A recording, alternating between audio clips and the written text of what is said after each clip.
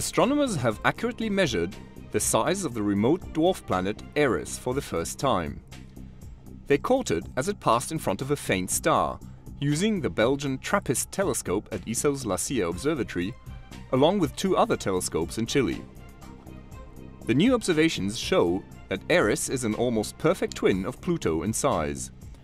Eris also seems to be extremely reflective, probably because it is covered in a thin layer of frozen atmosphere.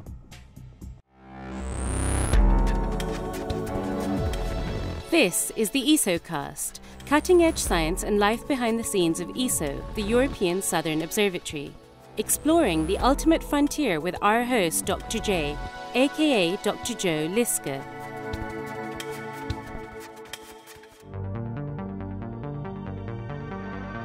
In this episode, we're going to look at new observations of the distant dwarf planet Eris as it passed in front of a background star, an event called an occultation, and what these results have revealed. Occultations are rather like eclipses.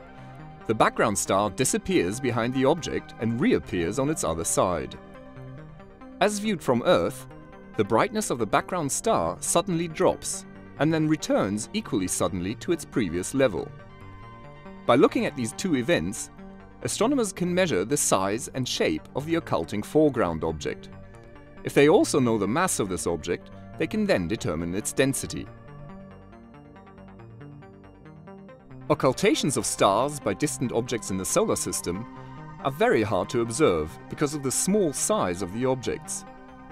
But occultations are often the only way to learn about these remote specks, as they are too distant and too small to be seen as anything more than faint points of light, even through powerful telescopes.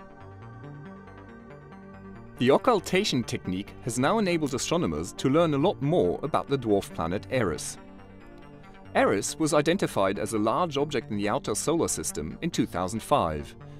Its discovery was one of the factors that led to the creation of a new class of objects called dwarf planets, and the reclassification of Pluto from planet to dwarf planet in 2006.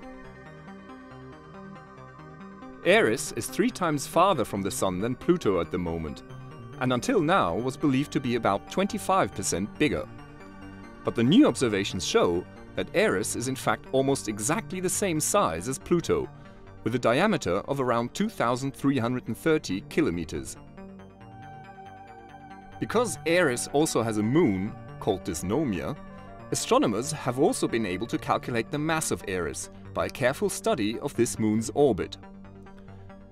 Using the new diameter and I guess you're about the only person around that doesn't have TV coverage of the scene.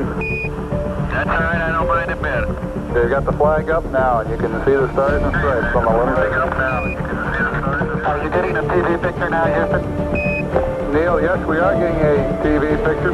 You're in our field of view now.